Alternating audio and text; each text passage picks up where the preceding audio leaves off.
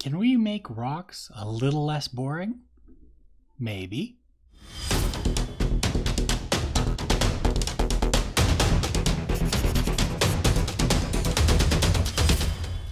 Painting rock and stone can be as simple as black and white. But what if we add a whole host of colors to it? Would it still look like stone? I'm going to answer that question for myself, as in this video, I'm tackling something I need to practice: underpainting. For the model, I'll be using a Frog Mage from One Page Rules. He's got lots of stonework with a lot of edge that could in theory be as simple as a dry brush. But I'm not taking the easy road today. If I was to paint the whole Stone Palanquin a gray, then shade it black and highlight it white, I'm sure it'd look fine. But it'd be a whole huge block of a single color, and having huge blocks of single colors is a habit I need to get myself out of. For that reason, I figured today I experiment and bring you along for the ride. Now sometimes with these videos I print two of the models, just in case I get a bad print. At least one might be good. But usually I'll practice on the worst one. Not this time. This is a heck it, we'll do it live moment. That said, it doesn't mean I don't go in without a plan. I'm gonna work on an underpainting.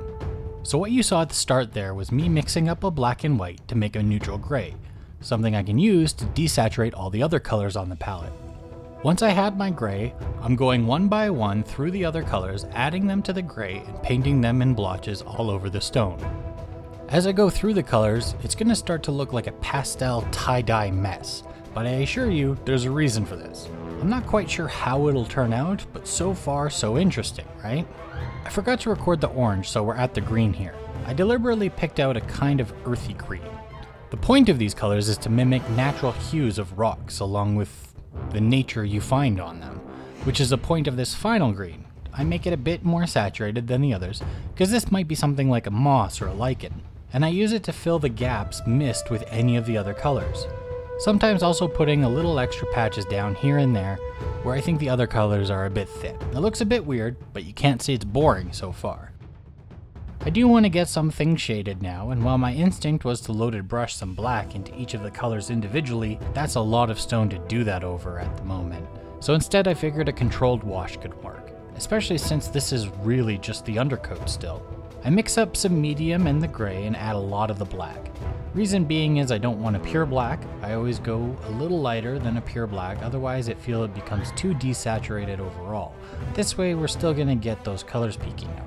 I wash over the whole area of what I'm going to be washing with just some water, then dipping just the tip of my brush into the paint, start in the part I want darkest, and draw the point out into the other wet parts, then back in towards my dark area.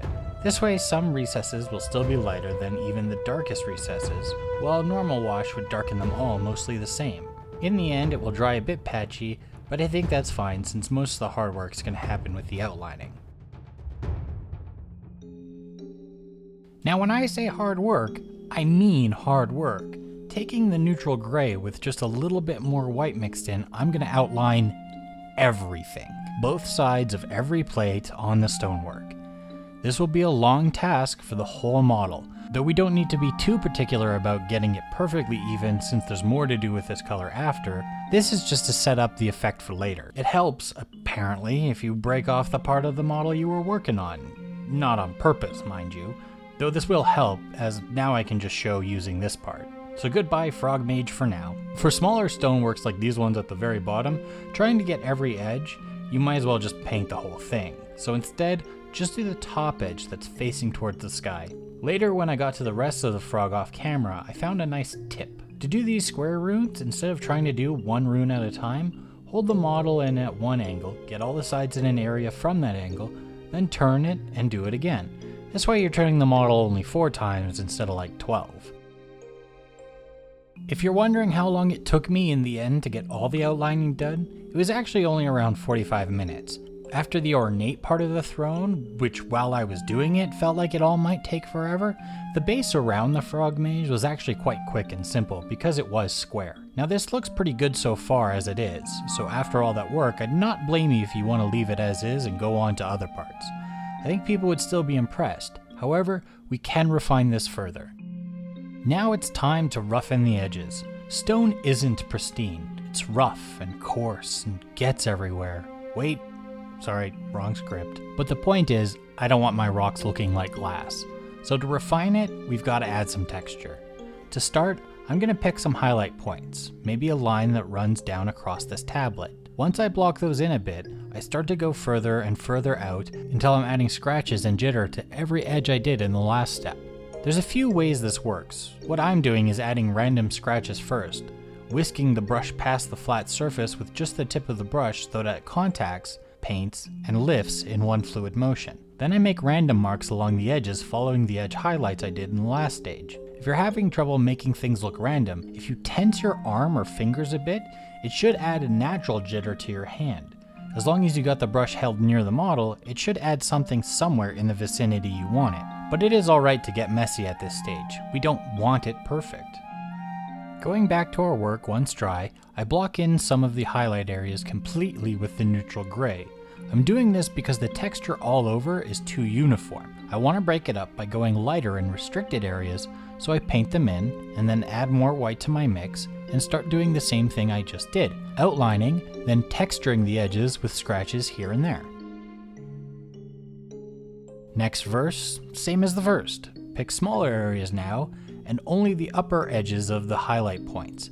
Fill in with our last gray, then edge and texture, using a paint that's almost fully white, but not quite fully white. To answer the question why I don't go fully white on the last step is because I needed to save it for the corners. Sometimes when you want a lot of contrast on a model, the simplest way to get it is to just give every sharp corner a point of white highlight. In my case, I'm doing the corners plus, so a bit more than just a point, but I'm doing it on most sharp edges, not just the ones we made the brightest. I want to refine it just a tiny bit more, reclaim some of the shadows from where I've made it too bright, but with some color in there instead of just black. So I took some of my red oxide and the earthy green mixed, and put them in my airbrush with some thinner and medium, spraying just thin layers over the dark undersides. Of course, this is possible with a brush.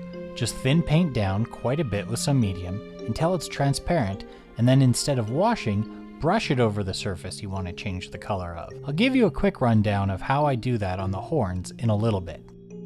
So that's it. For this video, I wanted to focus on the stonework of this model instead of the frog, because for me personally, I tend to let things like this fall wayside to more fun colors like the golds and the frog's skin, which I'll be doing blue and orange like my other lizardmen. But with a little work and creative color, you can really make boring gray stone into a showcase of its own.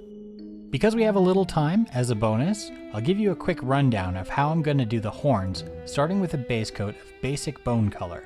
If you're used to GW, this would probably be a new Shabti bone. Now for these, I'm going to be going from a light interior to dark out at the tips. So when I do this highlighting, I'm doing it more for the thick base of the horns than I am the tips. Using a thicker brush and an off-white lighter than the bone, I paint lines along the base and midsections of the horns, adding texture and light to the mostly flat surface. Then with a bit thinner brush, do the same with thinner lines in almost a pure white. I mixed a tiny bit of the off-white in there so I don't get a pure white. To shade them down to black, we're going to need to do a whole lot of coats and a whole lot of colors.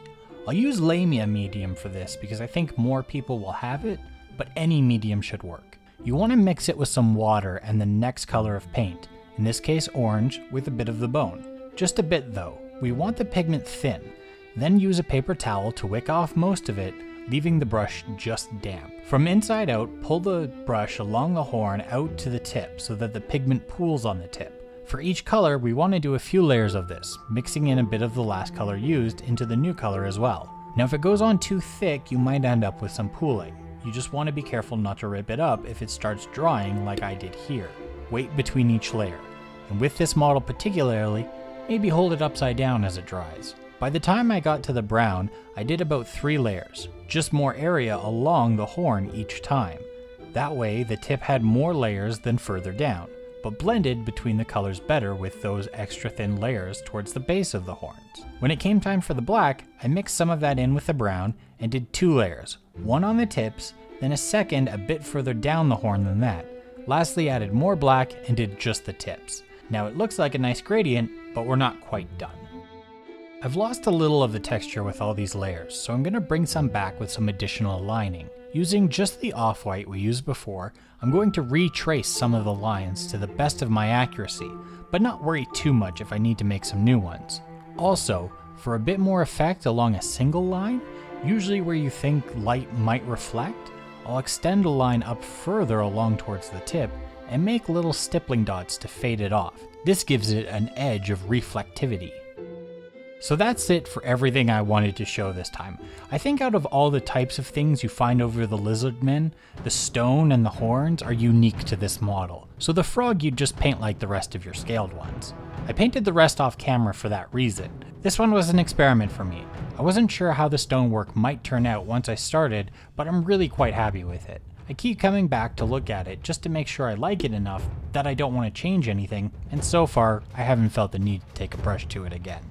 The horns I would have personally layered with my airbrush, but I know not everyone has one, so wanted to show that it's possible without as well. I love painting in new ways and trying new things when it comes to models. That's why I started this channel in the first place, so I could set myself some challenges and learn some new techniques.